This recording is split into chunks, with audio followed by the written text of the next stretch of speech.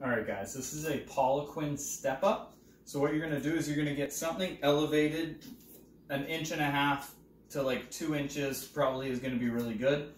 Heel is on it, ball of your foot is on the floor. So make sure most of your weight's on the ball of your foot, but you're balanced. From there, start off with some support. So I'm gonna use this chair to add balance. We don't wanna be in a bad position, especially if you're rehabbing your knee.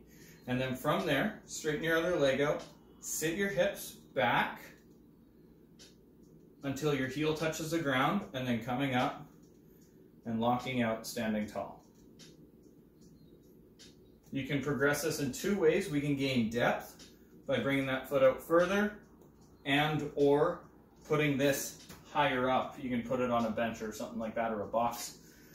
Or what we can do is we can reduce the amount of support that we use on the side, and we can do longer depth full pistol squats with that.